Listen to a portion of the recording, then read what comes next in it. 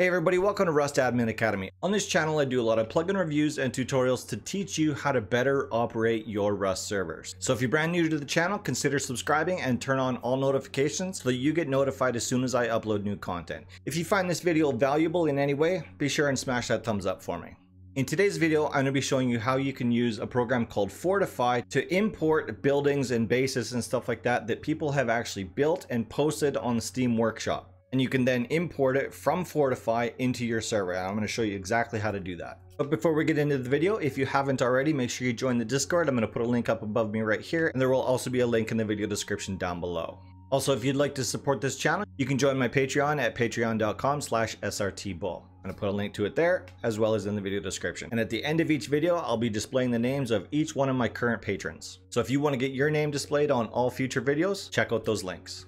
Okay, let's get into how to use Fortify to import somebody else's projects into your server.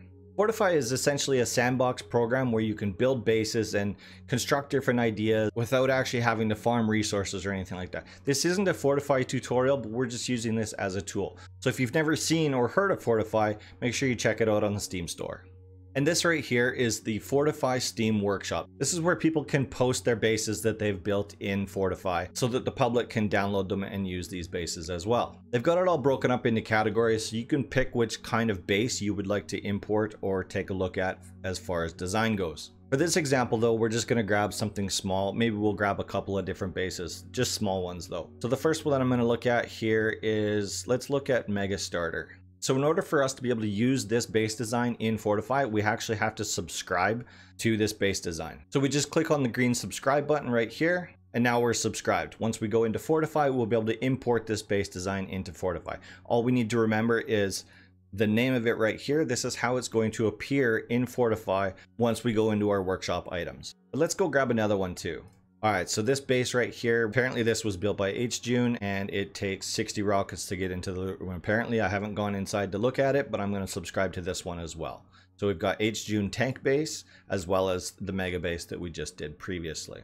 Once you're back inside Fortify, you just click on the workshop and we're going to refresh our list. So the first one that I subscribed to was Mega Starter. So we can just click on the download button right here and it's actually going to place that base for us.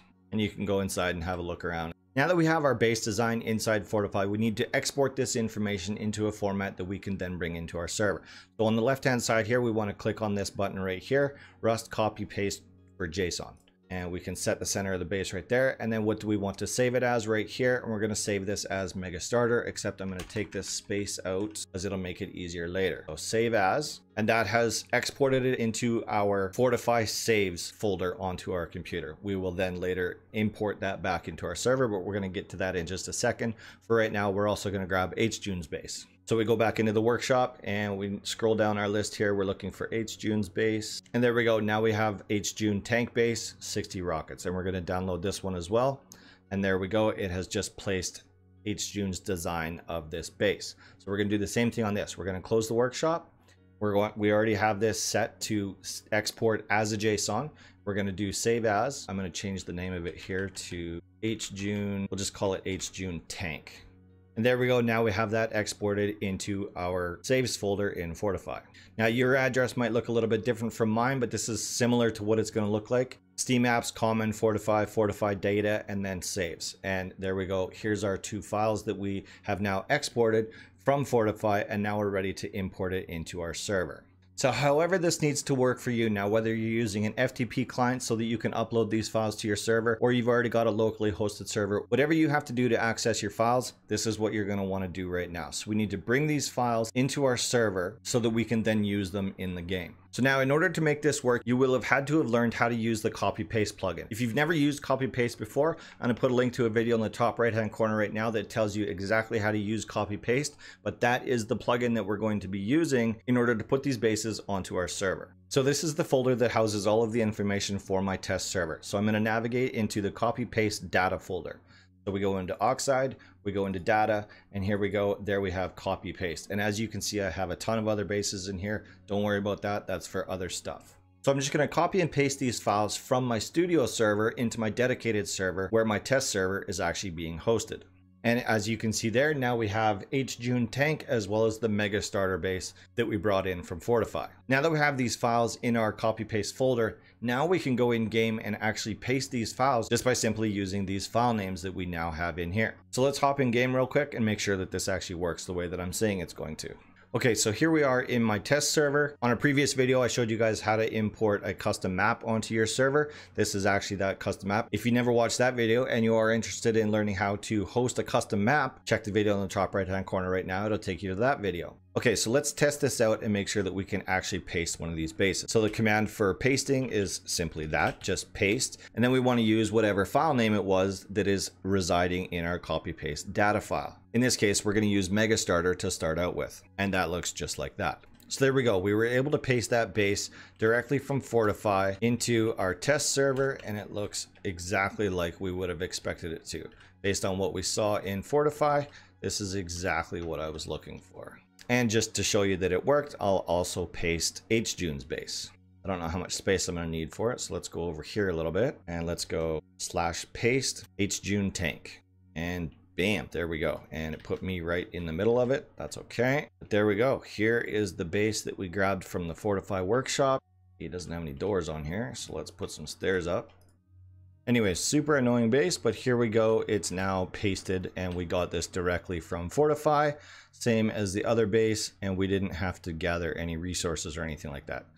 So this is a really great concept if you want to be able to quickly paste in bases for your players to raid or whatever. And of course you can go in here and fill them with loot if you wanted to and make them actually look lived in, so that when one of your players raids one of these bases, it actually looks like a real base. Well, it is a real base, but it just wasn't placed there by a player. But let me warn you, don't paste these bases and don't put any loot in them. If you do, your players are going to get really mad if they spend resources trying to get into this base and then don't end up getting anything out of it. So just a caution for you. So there you go. Super simple process, but I know that there's people out there that are going to have some fun with this. There's a lot of really cool and interesting bases on the Fortify Workshop. So make sure you check that out. Like I said before, I'm going to post all the links that you need in the video description down below. But seriously, have some fun with this. Make this fun for the players on your server. As you can see here, I just quickly pasted a couple more bases. These are all bases that I got off of the Steam Workshop, not on this video, obviously.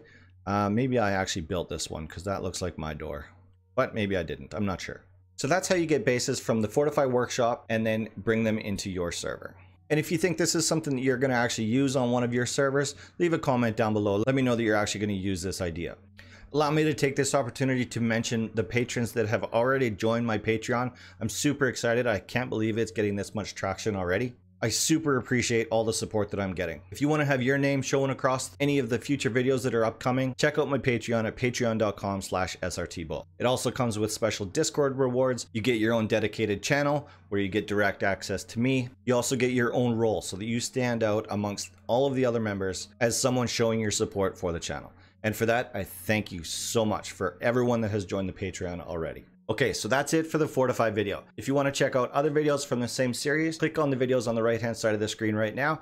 That's it for me. Stay safe, make good choices, and I'll see you guys next Friday. Hey everybody, welcome to Rust Admin Academy. On this channel, I do plugin reviews and tutorials to better help you become what? What do you want to become?